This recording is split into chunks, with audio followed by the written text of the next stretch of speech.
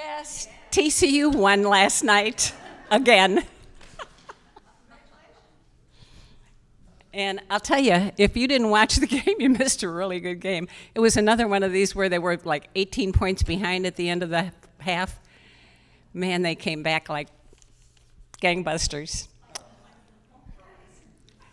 It really was a good game. Okay, Buzz, you're going to announce our guest today. Well, we're very pleased this morning to have Monique Scraper with us. She is the, as you can see, the executive director of the Pathways Adult Learning Center here in Tulsa. Monique became involved, I believe, close to 18 years ago, initially with a concern and interest in children and adults with intellectual limitations and disabilities, has maintained that interest for many years and moved from Oklahoma City, where she was involved with other nonprofit organizations, to take over as executive director of Pathways. And we are really honored to have her here today and look forward to your comments. Thank you.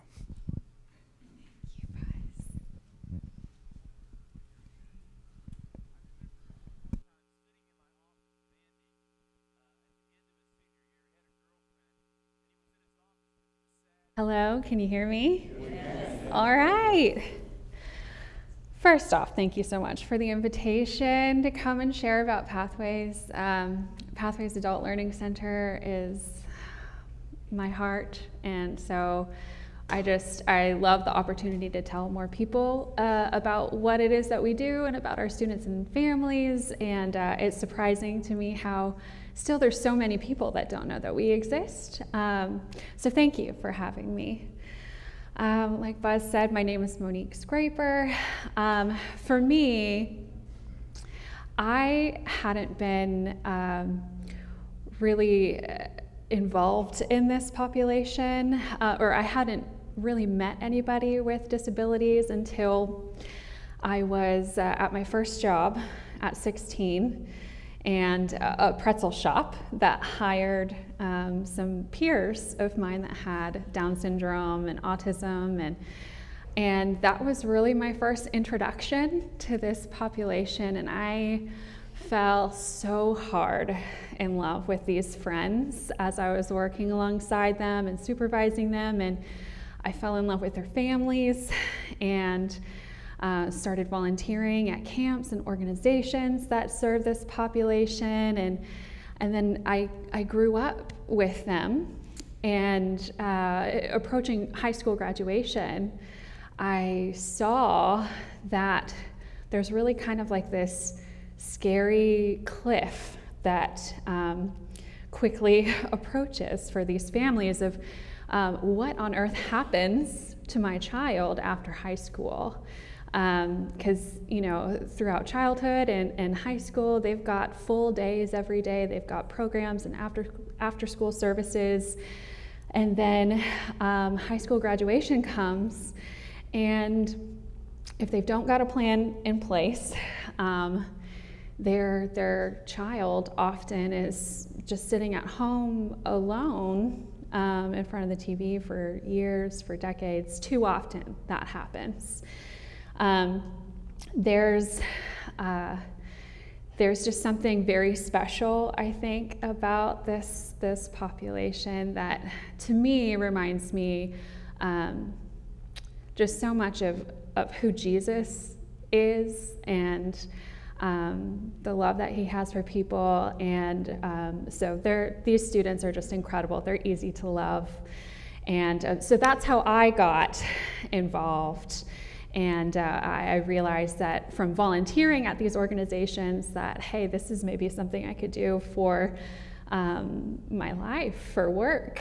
And so it got me into the nonprofit world in Oklahoma City. And eventually, my husband was deployed in Ukraine, and I surprised him with a move to Tulsa while he was away, because Pathways Adult Learning Center popped up, and it was my dream job. And man, the board at the time took a chance on me, and I'm so glad that they did, because it brought me here, and I've been at Pathways with Pathways for 6 years now, and I can't wait to tell you more about them. So enough about me. Pathways Adult Learning Center. So we began, we are currently at Kirk of the Hills Church. That's where we began as a ministry. And the Kirk, just down the street and around the corner, they had a weekend ministry, special needs ministry. They also have like a once or twice a month social club that serves this population, their families. And they had kind of a younger crowd, and they were starting to graduate high school. And so this small group of families came to the leaders of this ministry, and they were just like, do you know of any program that exists that could serve my son, my daughter, after high school, like during the week? We need something more. And there's a few employment agencies in the area that serve this population. The reality is that employment is not for everyone, and certainly not full-time employment is not for everyone. And so they needed some more options to serve these families. So these parents asked that question. The answer to that question was no, there's nothing really to fill that need, that gap.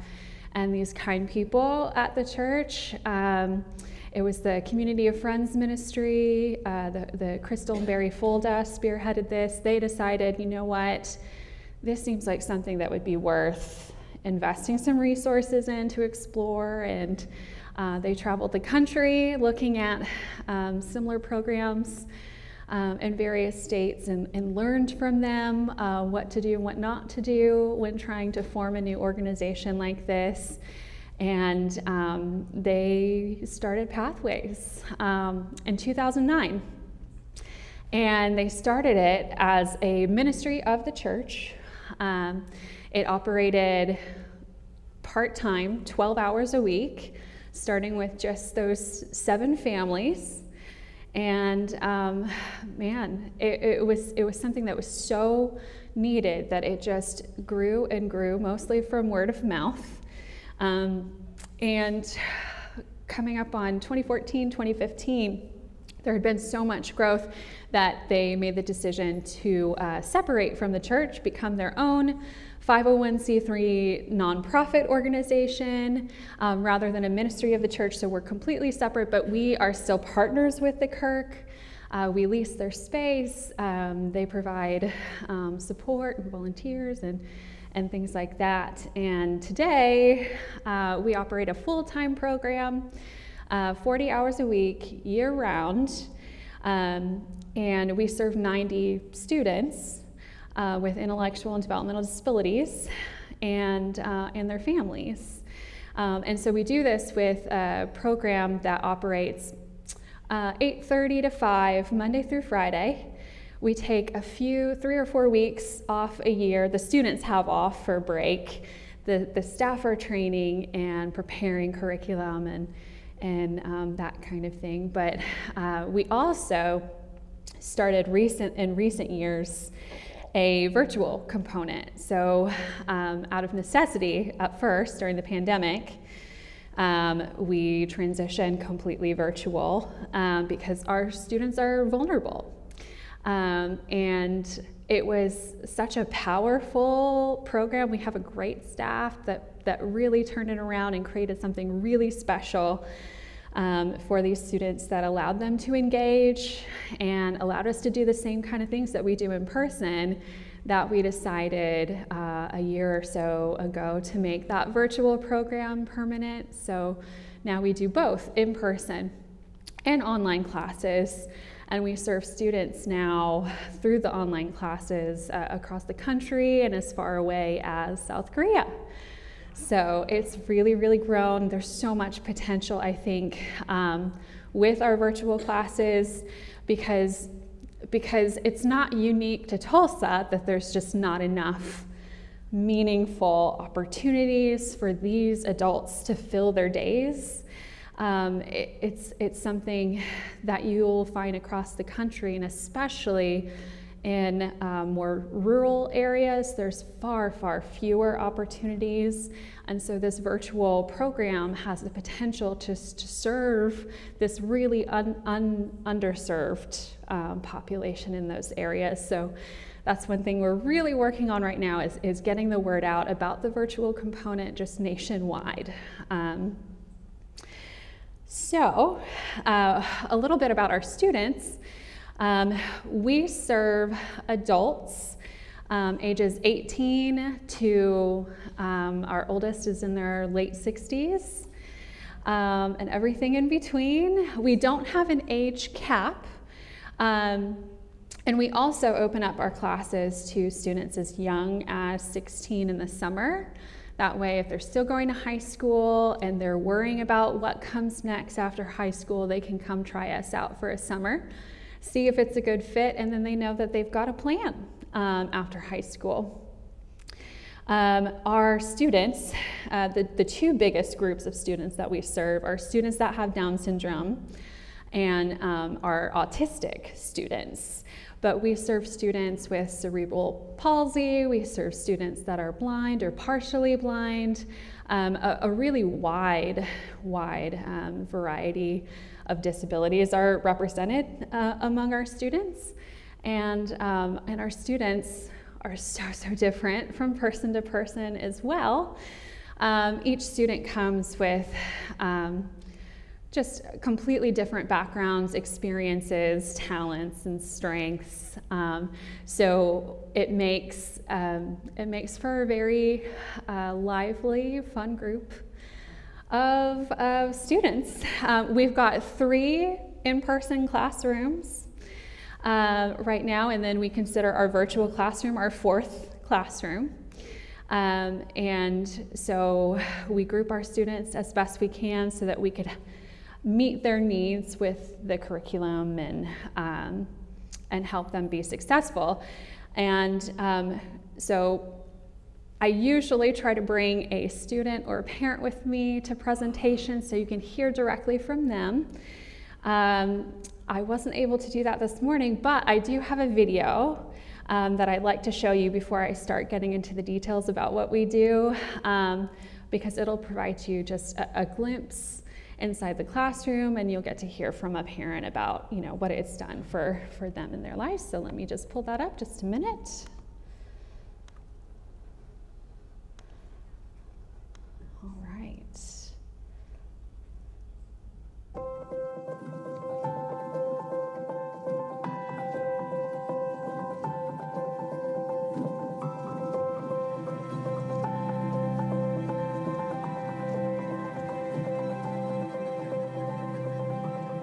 Pathways provides so many things, from social skills, life skills, independent skills such as cooking, doing laundry, knowing how to have a budget, working with money, reading skills, working up to what does a job application look like, how to be safe in the community, how to be safe at home, safe while cooking. It's not a program that is just cookie cutter. It's truly individualized to our students.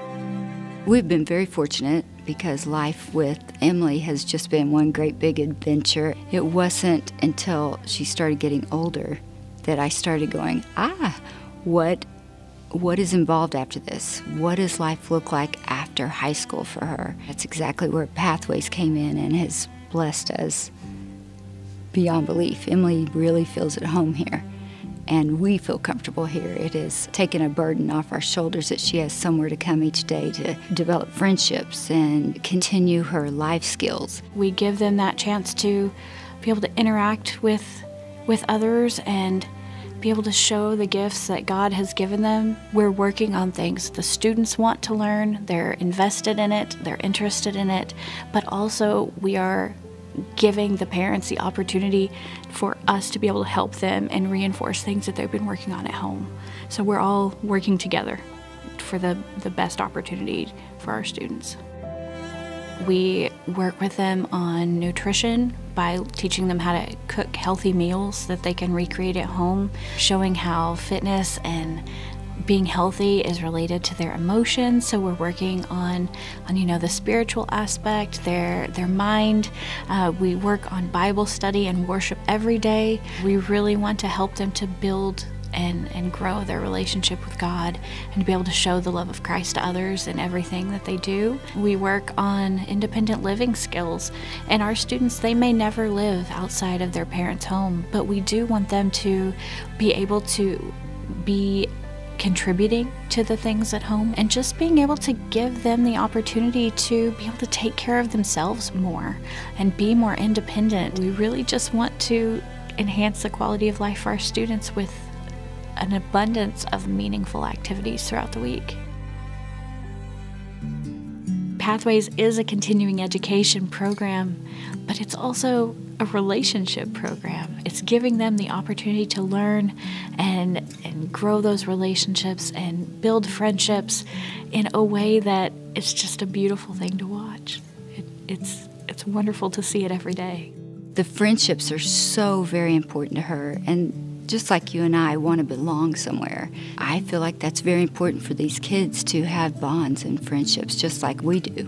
We crave interaction with people. She gets to go out into the community and volunteer, and she is so proud of herself. She just gets giddy about it, and she realizes that she's helping someone else. And we all like that as human beings, that we have made an impact on the world. We volunteer a lot. Our students love to serve. We take our choir out. They go sing or play games or make crafts with some of the residents at different assisted living organizations. We go to the food bank, so we're helping those people that are struggling with food security.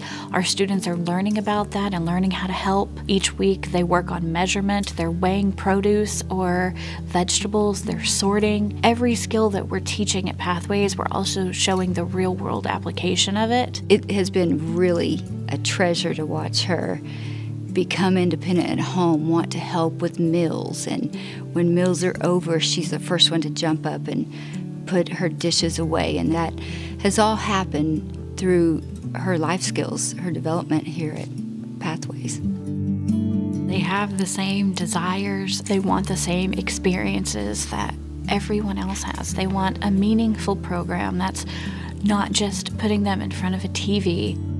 I think we're always looking ahead at Pathways.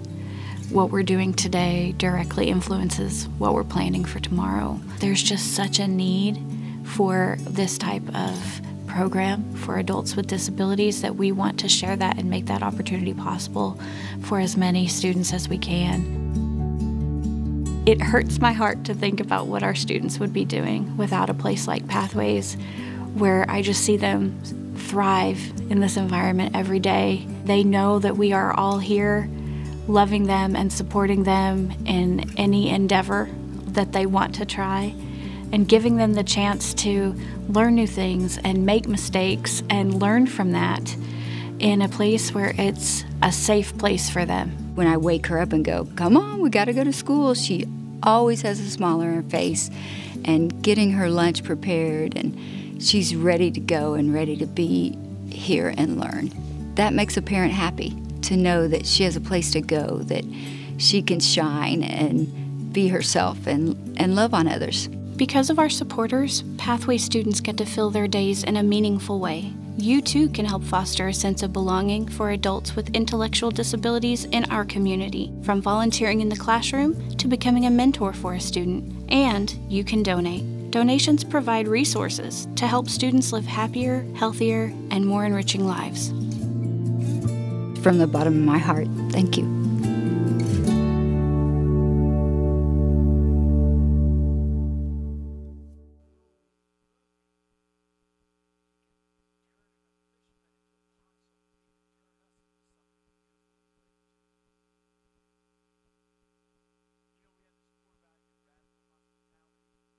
Can you hear me? There we go. I love showing the video because it's different from just listening to me talk about our students and actually seeing them enjoying the program. Something very special. Okay, so Pathways, we are a program that helps enhance the quality of life for these students and for the families. And we do it with a unique program, a Christian program. We like to say we're helping students live happier, healthier, more enriching lives. We're serving the mind, body, and spirit. Our program, a couple of founders have said to me recently that they're just amazed at how Pathways has evolved over the years. That it's grown into something, evolved into something so much more than they had ever anticipated when they were forming this program, and it just shows you, how God has this plan that's so much bigger than our own plans sometimes.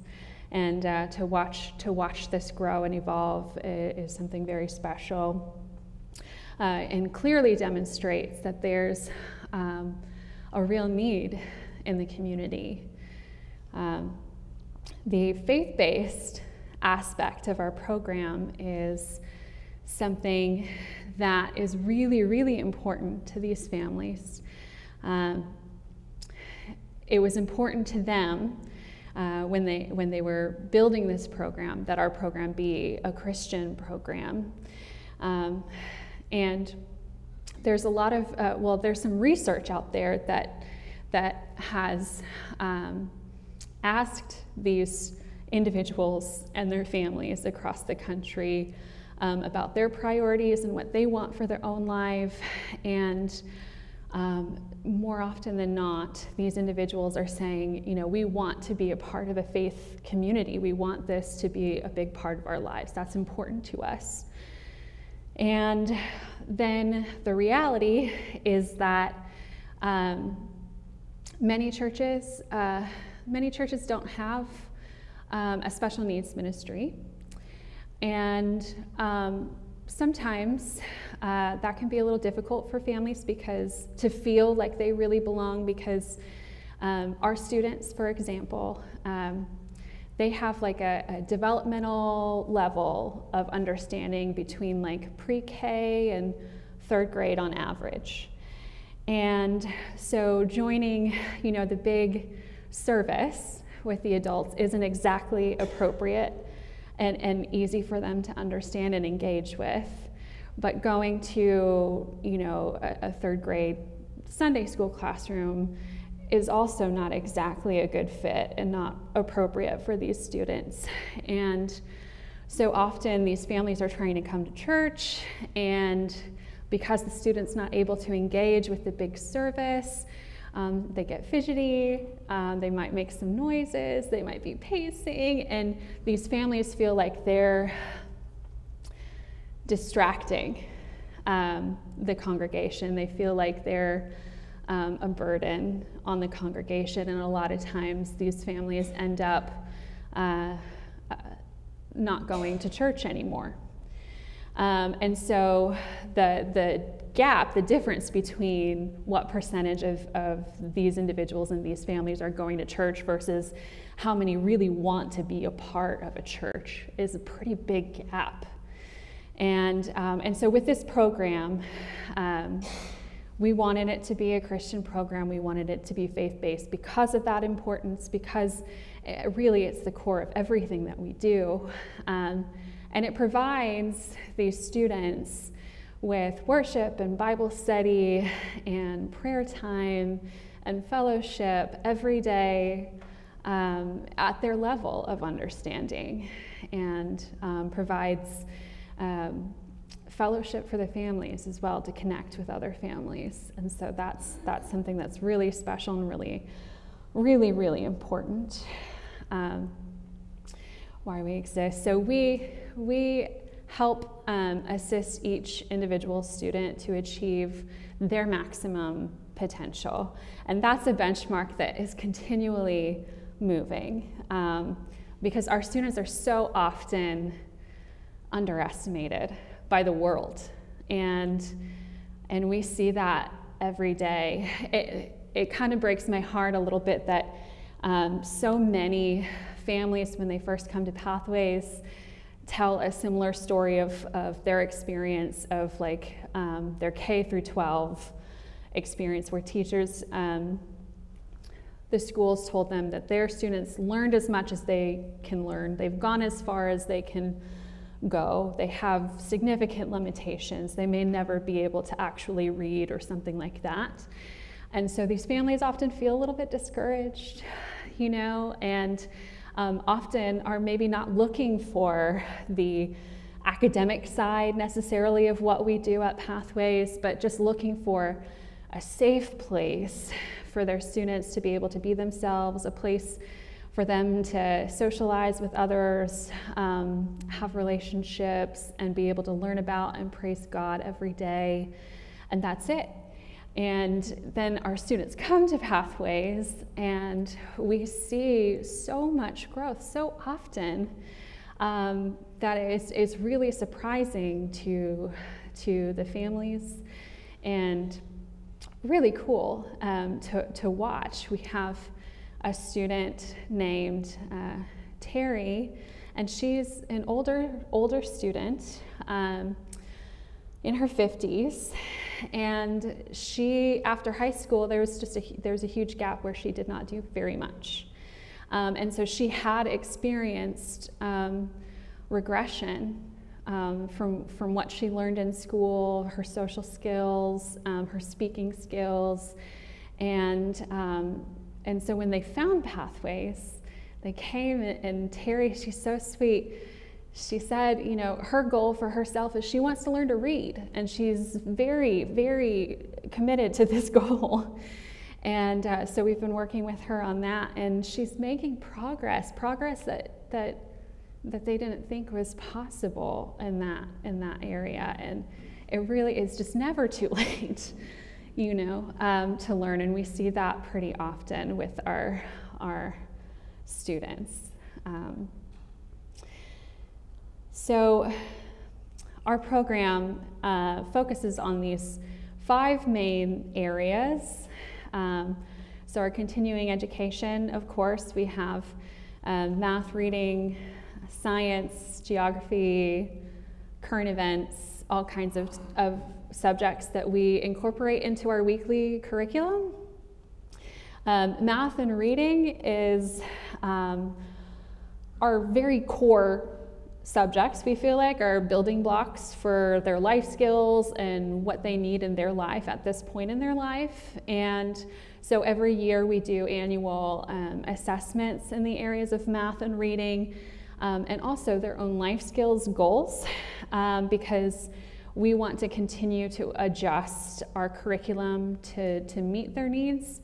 And I'll also talk a little bit more in a bit about our mentor program, which provides one-on-one training and support and tutoring for these students. So we develop individualized curriculum as well at their exact level that really helps move the needle for them.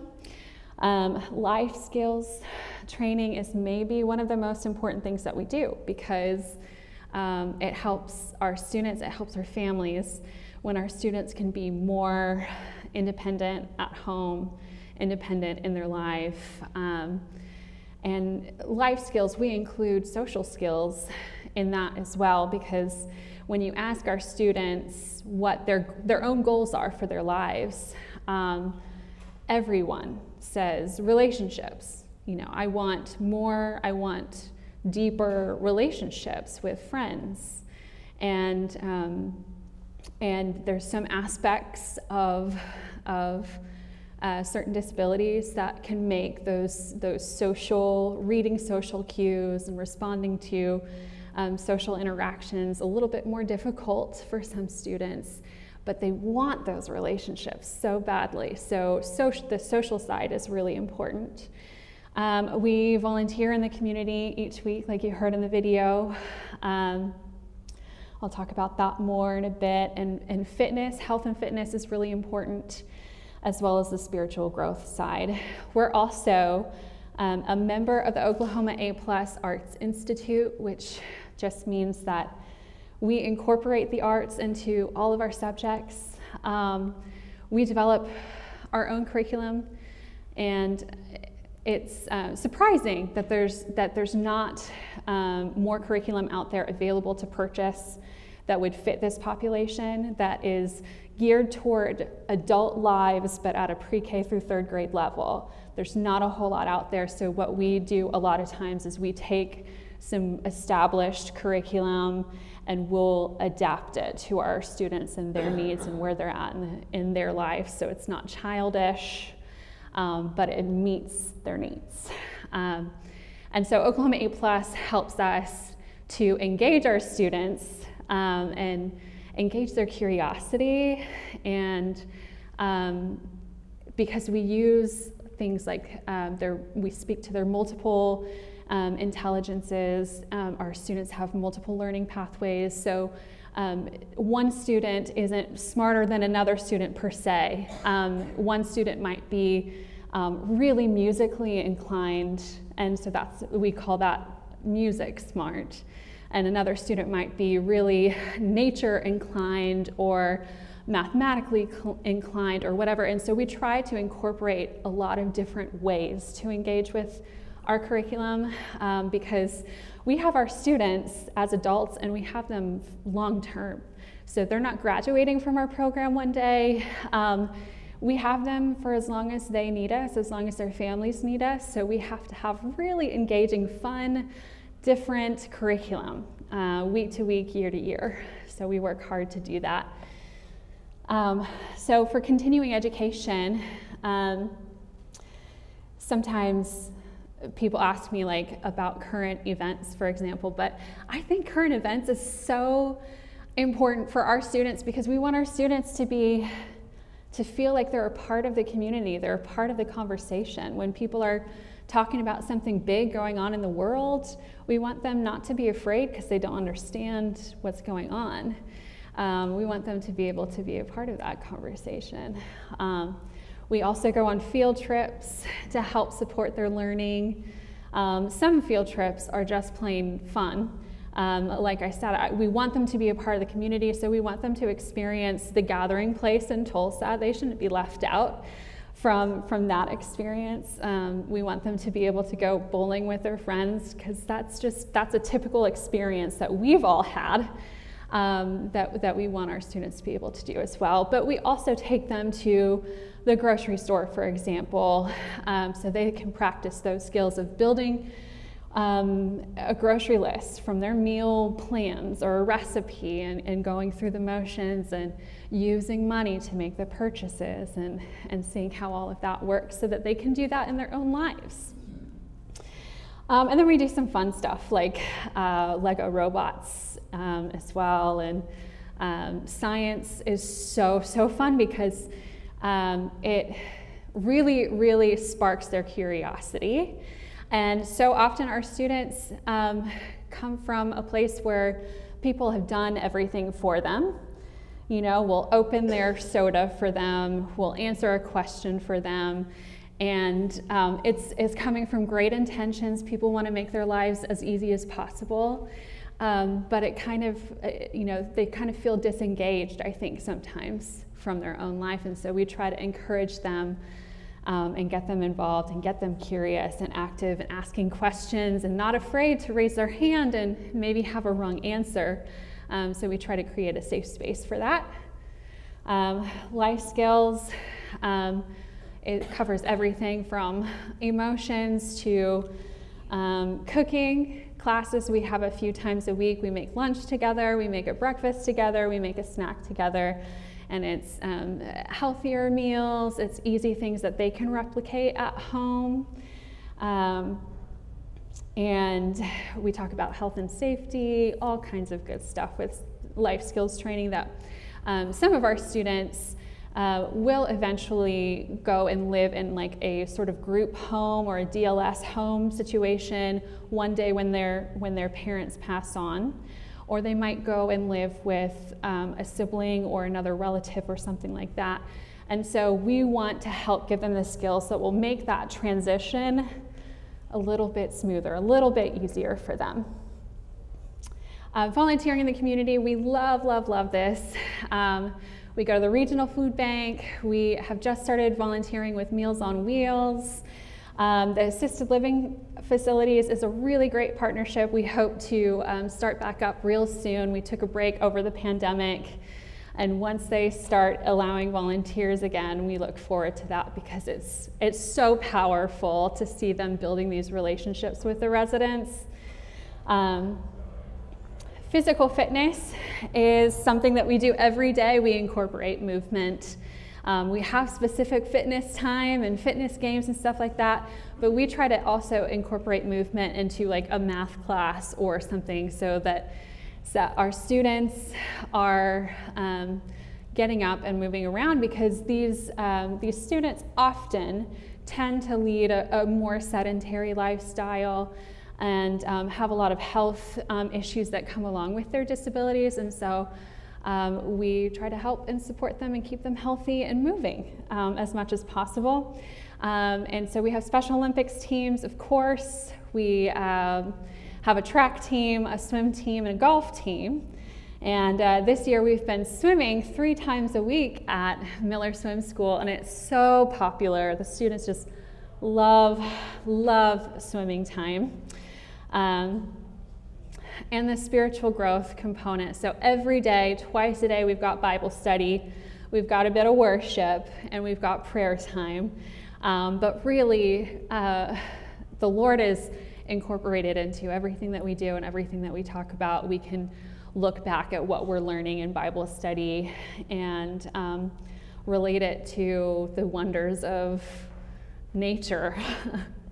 And so it's really, really special. We have a choir as well that will perform in the community. We also lead a worship time for a very large women's Bible study group each month. But it's a very special part of what we do. We do not require our students and families to be of the faith when they enroll into our program. So we do serve students that are not yet believers or they belong to another faith group.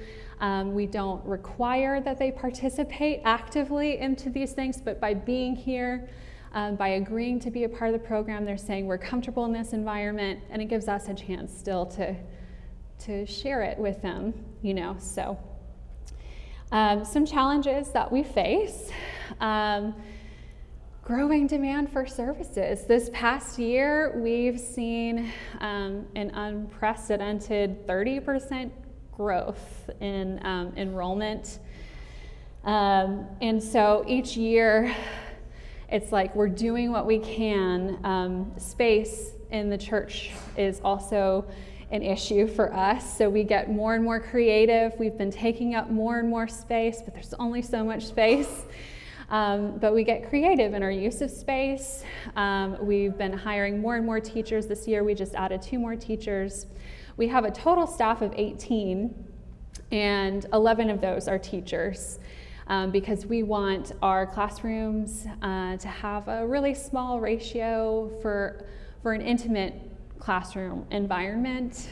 But that growth in demand, it has us with a waiting list right now where we no longer have space for full-time enrollment, which our students and families can choose to enroll in as few as 4 hours a week or as much as full-time, 40 hours a week. That way, some of our students work part-time and come to Pathways part-time. It just fits whatever that family's needs are. Breaking down stigma. There's so many people that just haven't been exposed to this population, and sometimes, you know, it's scary when you haven't been exposed to something, and so we try to educate the community about this population and what they're like and what their needs are and the families, and create opportunities for our students to go out into the community and be seen and to be known and to bring the community into our program, to volunteer with them, to develop relationships with them, and we also have a growing need for community support. Financial, of course, to help us support this growing enrollment and needs, but also volunteers and mentors. And so we utilize a lot of volunteers in our program. One special thing that we do is a mentorship program. So we match volunteers one-on-one with individual students. They develop a really special bond, and they work on math, reading, and that student's particular life skills goals. We provide the training to the volunteers, we provide the curriculum, and they meet about once a week, most weeks, for 30 minutes to an hour. And it's really, really powerful because we see that the students that have mentors are more likely to experience growth than our students who are not yet matched with a mentor. That makes sense. They're getting that individualized attention week after week. And so our goal is to match all of our students one day. Right now we have 38 students out of 90 students matched, which is great, but our students they long for a mentor. They pray for a mentor daily.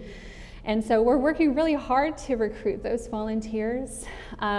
It feels like kind of a bigger commitment, to have a weekly hour volunteer commitment.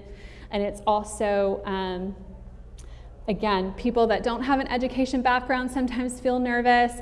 People who haven't been exposed to this population sometimes feel nervous. But we provide the tools that you need, and we really help you make a connection with that student and feel comfortable and all of that. So mentorship program is a really powerful volunteer opportunity that we have. We also do classroom volunteers to help support the classroom, the teachers, help engage certain students with the curriculum and the lessons, field trip chaperones, event volunteers. We just had this really big community carnival. We have things like in December, we have a luncheon where we serve our students and our families with a meal, and it takes a lot of volunteers to prepare that meal and to serve that meal. And so we also have a need for volunteers to come in, be like a guest speaker, lead a Bible study, or teach their passion. If your passion's gardening, or if you're a dentist and want to come share about dental hygiene with our students, we can utilize all kinds of volunteers. Our students just love meeting new people, making new friends, and it helps keep things really exciting to bring in new people regularly. I'm leaving some volunteer flyers if anybody's interested. It's over there on the table, and we have a website, or you can call me if you're interested in getting involved. The future, our students and families are very special. I think different things, different aspects of our program speak to different people. The focus a lot of times is on our students, but our families, they get a level of respite that allows them to work in the community, for them to manage their obligations, to rest, all those things that they need in their life, and all while knowing that their students are cared for and are safe. And so that is something that we provide the community that really strengthens, I think, our community as a whole.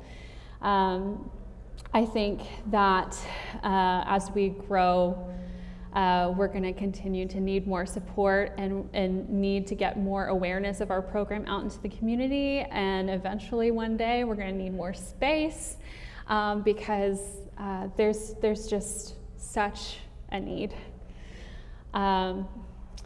So if you're interested in volunteering, information over there. We have a couple of really fun events that are already scheduled for 2023.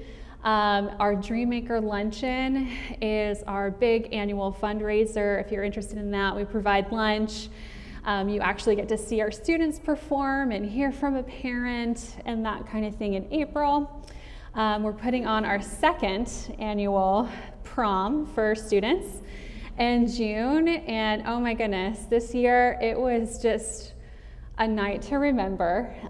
This coming year, we're having it at a venue off-site at Silo Event Center, and so the students are going to get all glammed up. We need lots and lots of volunteers to help make it safe for our students. We really want to open it up community-wide to adults with IDD that don't even attend our program as well in June, so we'll have a big need for prom chaperones, and it's a great opportunity to get dressed up and maybe have a couple of dances with your loved ones. So we would love for you to join us. And that's all I have. But do you all have any questions for me? What are your primary sources of financing your program? Absolutely. Okay, our financial income, our sources of income. So we are privately funded. We don't receive government funding. We receive funding from foundations and contributions from individuals and through our special events. And then a portion of our funding comes from tuition. So our students and families pay a really affordable, we do our best to keep it really affordable, rate of tuition, which is $4.75 an hour for in-person classes and $3.15 an hour for virtual classes. And so this comes out to, this year, approximately 25% of the cost of their attendance, and we fundraise the rest. And we also fundraise to build up a scholarship fund as well, so that we can make sure that finances are not a barrier for any family. And we offer up to full scholarships to attend our program. Yes, Kim? You did address the faith issue. I'm curious. I'm sure there's Jewish, Buddhist, Hindi, Muslim families. Yes. And it's so overtly Christian, which is Yes. fine. I just wondered how much contact you've had from families in those faith, you know. How much involvement? Have you had some that just say, you know, we're Jewish, it's just too much Christianity? Yeah.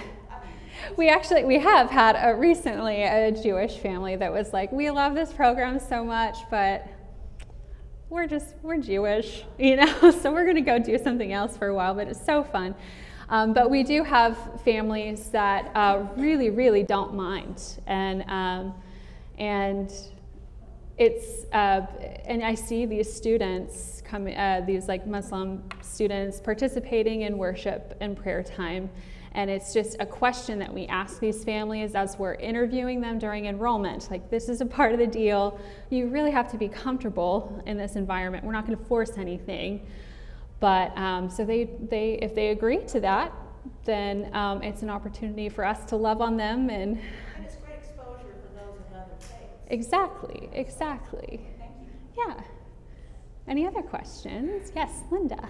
When you're interactive, if you're online, Yeah. is it interactive, or are they just watching it? Oh, that's a good question. So everybody's always curious about our online classes. I think online classes kind of got some bad buzz over the pandemic. You know, it was really difficult for a lot of schools to transition to. But for us, we've created a system where it is interactive, but our students that really, really thrive in the virtual classes are students often that struggle in person because of the sensory challenges of hearing all of these noises, all of these students talking and moving, the buzzing of the overhead lights, the air conditioning is really distracting to them, especially our autistic students. But in the virtual world, we can have just one person talking at a time. We're able to control the noise level, and so we find these students like really able to engage on a whole other level. There's a chat function where they're able to type like throughout the class. They're able to speak one-on-one, and then we send home virtual boxes to all of our virtual students that have like little sticks that say like thumbs up, thumbs down, and has like little things to help them like interact with the class from wherever they're at as well. So we try to make it as interactive as possible. Yeah. What other questions do you have? Yeah. Is there a time when you would say to a person like this, I can't teach them anymore? I've reached the point where I think they're reaching a level that they can't reach. It sounds like such a big question. Yeah. Yeah. Yeah. You know, especially because so many families were told that during school. Honestly, we just don't really think of it that way, you know, because some of our students are coming to Pathways strictly for the social component. Like they're whizzes at math, they read novels in their spare time, but because of their autism, they struggle with relationships. And so it's just different for every student. We don't ever turn away a student because we feel like they're not progressing. Our primary goal is to help them retain what they've learned and worked so hard on to gain throughout their years of school. And if there's any growth on top of that, we celebrate that, you know. But retention is really our primary goal. But we see so much growth. But we have, like, people with Down syndrome, for example, have a higher likelihood to experience things like early onset dementia and similar things like that can cause them to have significant regression while they attend our programs. And for us, we're there, we know them, we can help them engage and interact and just be the best that they can be wherever they're at. And that's our goal. Yeah. Yeah. And I just want to say we have a board member, Ben Gray, in the audience today. Ben is so great. He has served on our board for 6 years now. He's served as our treasurer, finance committee chair for many of those years, and we're just so lucky and thankful to have people like Ben, volunteers that give so much of their time, whether they're directly with the students or they're in the background on the board or a committee. It means so much to us to have that level of community involvement. So thanks, Ben. All right. Thank you, guys. Thank you.